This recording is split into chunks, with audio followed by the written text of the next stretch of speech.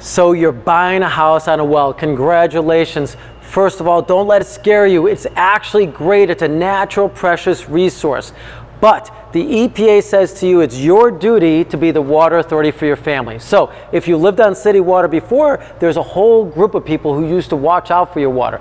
Now that responsibility is yours. What you need to do is test the water once a year. That's usually a very thorough test that you want to check for toxins and bacteria in the water. The second thing is you want to develop a partnership with a water treatment company where we're out once a year testing and maintaining the water equipment that's in your house.